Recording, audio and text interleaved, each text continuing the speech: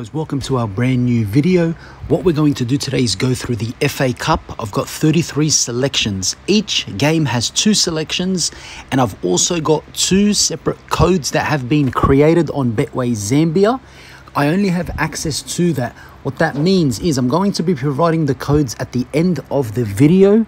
Make sure that this is just for you guys to actually locate the games. If you are not from that country, then you need to actually generate the games yourselves, or if someone else can drop the code for you guys so that you can actually, you know, build the slips for you guys. What I'm going to do from the 33 games, I will be selecting 6 slips. I will be splitting them into 6 slips. So that is how I'm going to be playing these matches. I tried to make it as easy as possible for you guys. This is the most that we can do for you, and I hope you guys do appreciate that. We'll get straight into the matches, guys, and we are looking at Man City game. We're looking at both halves under 1.5 goals, no, or over 2.5 goals. Draw or Middlesbrough against Mansfield. They are versing a lower league team, so I definitely think that they will qualify.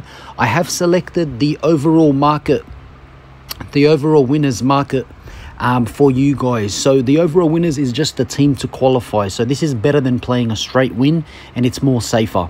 We're looking at Burnley win or draw double chance, Fulham win or draw double chance, Crystal Palace overall winner or Crystal Palace double chance. Okay, over 1.5 goals in the Leicester vs Watford game.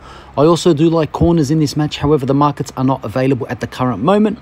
Newcastle to win against the lower league side and over 1.5 goals in that match. Also, I've got Blackburn to get a result and also over 1.5 goals. A lot of these FA Cup games, guys, there's going to be a lot of goals scored. So as long as you are picking the right games and waiting for some lineups, because you know you do know that they are going to be resting their players, especially the big teams, but there is always goals in these FA Cup matches.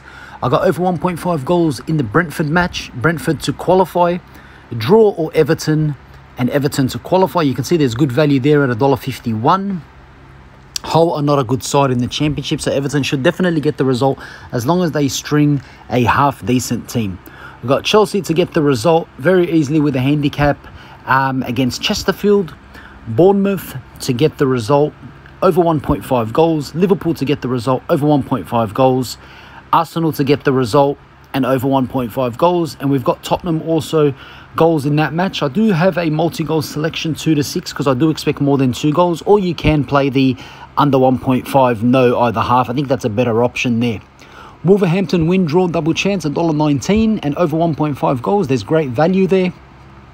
West Ham win draw double chance and over 1.5 goals against Leeds. There definitely will be goals in that match. We got Norwich. This one here I'm a little bit unsure of. I did give Norwich the win draw double chance, but I am expecting some goals in there.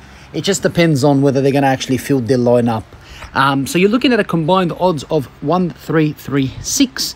I will be splitting that into 6 separate slips. And just for the people that try to ask for a code when you put all of the games together, you see that message there? There are conflicting matches in your bet slip. That means that you can't place a code when there is multiple selections in one. So I have mentioned that numerous times, but people still don't get it.